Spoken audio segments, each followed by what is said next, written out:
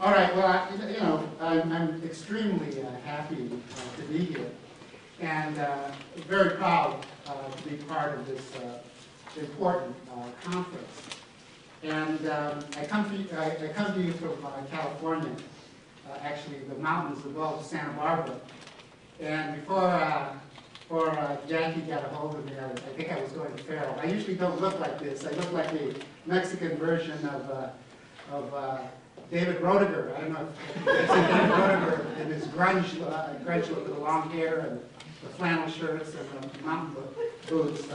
But that's what I usually look like. As I said, I was going feral before I got here. I want to talk about a project that essentially is a sequel to this book that I finished several years ago, titled Labor Rights Are Civil Rights. And I started thinking, actually I had an epiphany, and I was thinking, well, what happened to all of this vibrant activism in the Southwest, in the Midwest, with respect to these very proud and brave organizers, many of them members of the Communist Party. And I subsequently did an article, which became a book chapter, tracing what had happened to these folks. People like Ralph Guaron from Los Angeles, who introduced the resolution on Mexicans and the national question in 1948 in New York City at the annual convention of the Communist Party of the United States, which would eventually lead to the founding of a militant organization by the name of the National Association of Mexican Americans, a very pro-communist, internationalist, interracialist organization made up of basically Mexican Americans from Mine Mill and also the Furniture Workers of America. And they took some very militant stands in the early Cold War period. They took a stand, of course, against the war in Korea.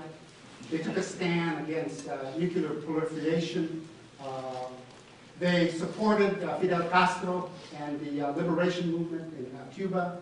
They also supported the Puerto Rican independence struggle, and were an organization about 3,000 strong that really didn't mince their words or didn't shy away with respect to their commitment to not only civil rights, but the larger issue of social justice. And of course, they embraced the Black freedom movement at this time. And their claim to fame, of course, was the very famous strike in 1953, realized for us as the Salt of the Earth strike. This very militant struggle by 100 mine workers and their families in southern New Mexico. Then the purges came, and a lot of these individuals found themselves victims. Victims like Ana Correa Berry of Denver, Colorado, a member of the United Packing House Workers of America, tried under the Smith Act, a case that went to the Supreme Court. Ana Correa Berry wasn't exonerated until 1964. Refugio Martinez, member of the Packing House Workers of America, there in Chicago, had joined the Communist Party in 1932, deported in 1948.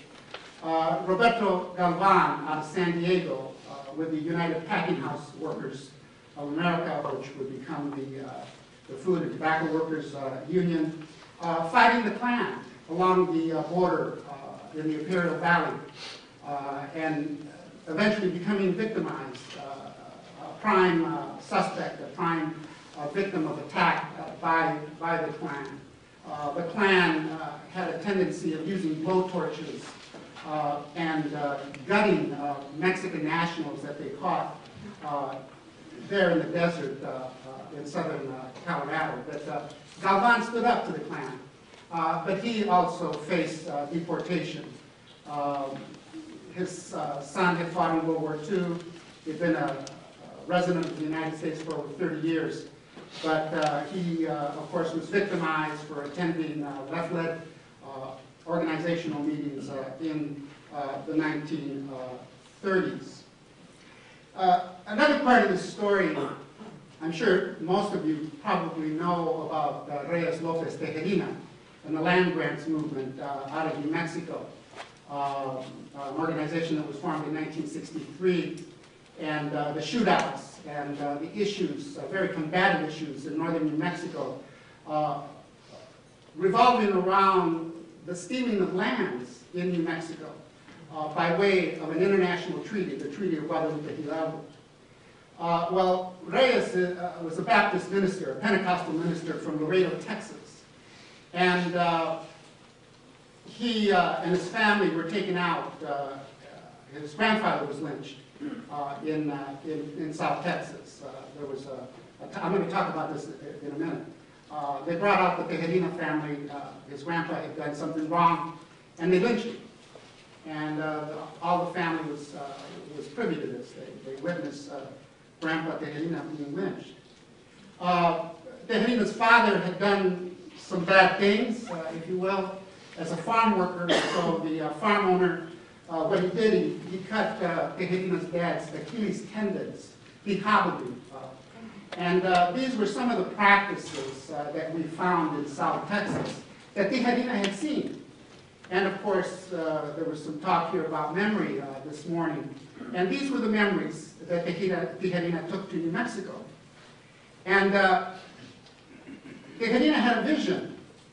He was living in California in a cave, and it all came to him. Just like this all came to me about 3 years ago. He had an epiphany.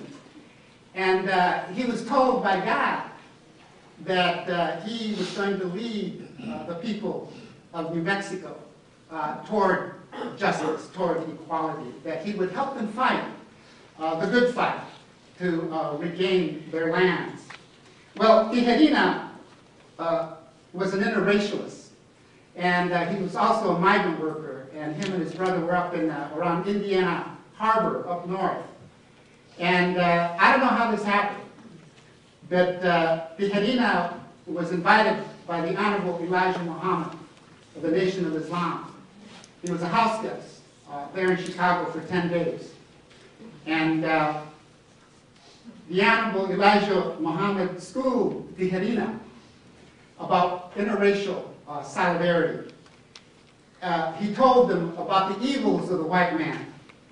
And he told Tejerina that it was extremely important that the Mexican people and the black people should unite together in this fight for social justice. And again, dealing with memory, Tejerina kept this in his mind.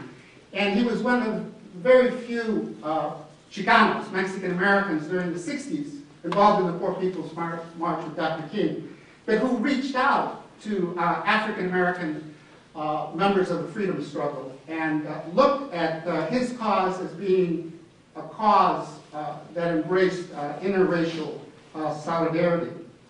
I'm also interested in a handful, at least I've identified a handful, of Mexican Americans who went into the Deep South. The folks like Jean Guerrero, who used to organize through here in the 1960s, from Texas, attended Emory University, and got involved in the union movement here in the Carolinas, in North Carolina specifically, in the 1960s. Of course, involved as well in the black freedom struggle.